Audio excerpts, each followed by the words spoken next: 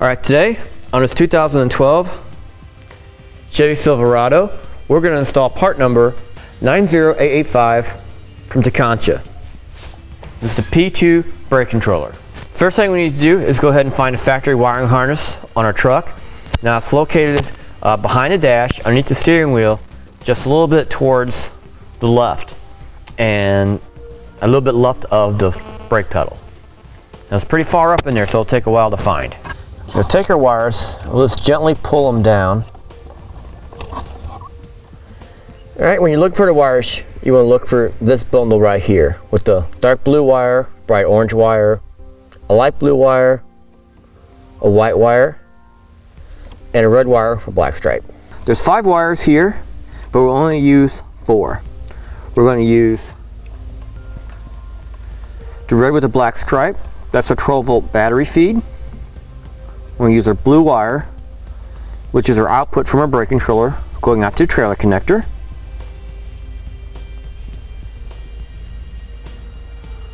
Our all white wire, which will be ground, and our blue wire with the white stripe. That'll be our signal coming from our brake switch. So we will not use the orange one. So let's put that out of our way for now. We'll cut the wires flush and strip them out for our butt connectors. Then we'll hook up our wire harness from the brake controller to here. We'll hook up one wire at a time. So we'll start with our blue wire first. And this is our brake controller wire harness. And we did add some loom to it. So let's take our butt connector, it comes with it. We'll be connecting blue to blue. Blue is our output to the 7-pole connector. Now we'll work with our wire with the red and black stripe. That's a 12-volt power supply. And that will go to black on our brake controller harness. Our white wire for ground is going to connect to our white wire in our brake controller harness, which is also ground. And our blue and white stripe, which is our brake switch signal, will go to the red. Alright, we'll go ahead and tape up our wires. And then we'll run our wire to the location we're going to mount our brake controller. Now I got our brake controller in our bracket, so we're going to mount it in this location right here. Then we'll use a screw to mark it.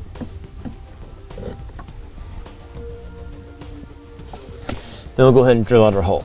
Got one screw holding it in place. Go ahead and level out.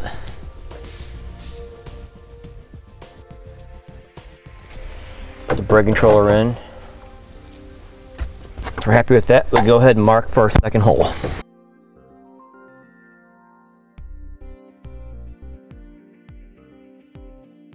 Take our wire harness, pull it through the bracket and into the brake controller. Snap it in place. Then we'll take our remaining wires and zip tie them safe out of the way.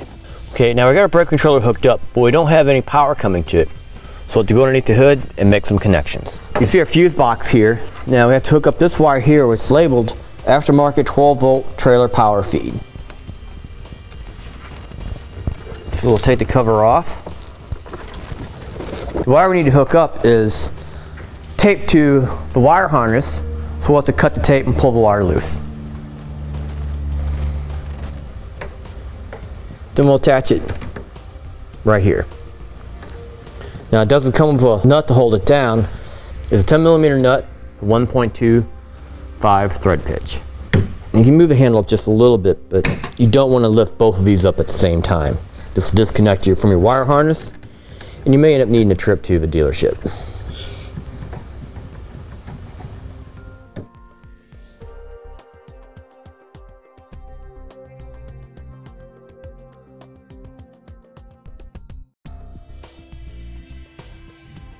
All right, we'll just put our handle back into place, and then our cover too. And with that, that'll finish it for our install part number 90885, the Prodigy P2 brake controller on our 2012 Chevrolet full-size pickup.